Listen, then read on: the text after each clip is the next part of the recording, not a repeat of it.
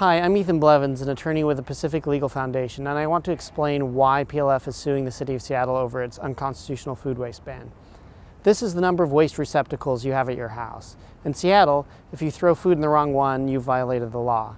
This is the amount of food or recyclables in your trash can that will earn you one of these. So how do trash collectors decide whether to slap your garbage can with one of these shame tags? Well, they get into your trash and they kind of poke around, and then mentally they use their best judgment to solve this volume equation. And in addition to the tags, starting next year, they'll impose fines. And this is the number of ways you can challenge a trash collector's off-the-cuff decision that you've thrown out too much food.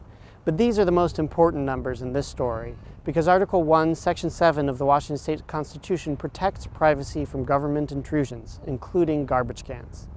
Now, this is the estimated population of the City of Seattle that will be subject to the food waste rule.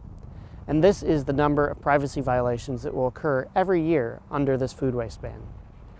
This is the percentage Seattle plans to increase its recycling rate in a given year. That means the City of Seattle plans to increase recycling by a measly 2% each year at the cost of 34 million privacy violations. That's an expensive 2%.